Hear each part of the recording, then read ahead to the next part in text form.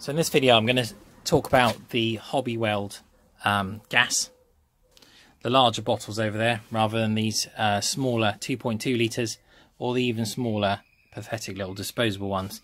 This is disposable as well, and those ones have the advantage of fitting the standard gas regulator that comes with all these hobby type MIG gas welders. I think SIP and Clarke and all that lot do all roughly the same ones. It's actually really easy just to convert it over to use the bigger bottles, which are much better value. So I'll quickly show you how that's done.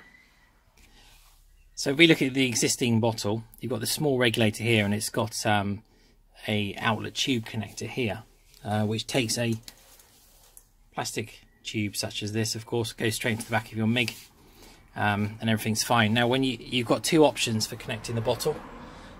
You'll see over there it's got a female connection for argon, for an argon regulator, and these cheap Chinese ones are for CO2. So let's start with the existing regulator. So here we've got the small bottle regulator, which comes with most MIG welders and things, and it comes with the typical tube connection over there. And over here we've got the carbon dioxide CO2 regulator, this male connection over there, and the Hobbyweld 5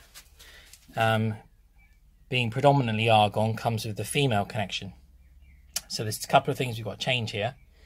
First of all, if you're going to use the cheap eBay Chinese CO2 regulator, you're going to have to get a male to male adapter, get some PTFE tape on it, inchy pops, he says. There we go, like so. And then on the actual regulator itself, when you buy them, down here you don't have that fitted, so it comes with one of these, which is a standard hose type connector. So unscrew that and screw in one of these. Now to buy these, the cheapest way to get them, these are for 3D printer Bowden tubes, so they've kind of merged over from the gas market into the 3D filament printing market. And so if you buy them from there, they're usually a lot cheaper. If you Google it or look on eBay for 3D printer Bowden tube connectors, you'll see they look like this. There's obviously a extension one there, and this is Bowden filament tube, which is 2 meters, cost a few quid. So all we need to do is one end on our new 2 meters of filament tube, connect it up to this down here on that one, and the other end into there, and it really is just that simple. And then you can connect the two up onto that, and you're literally good to go. It's that easy.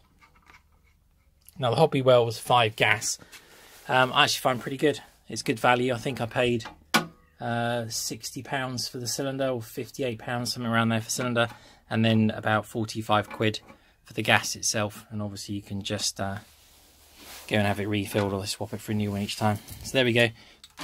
Stuff you need: 2 meters of Bowden tube for a 3D printer,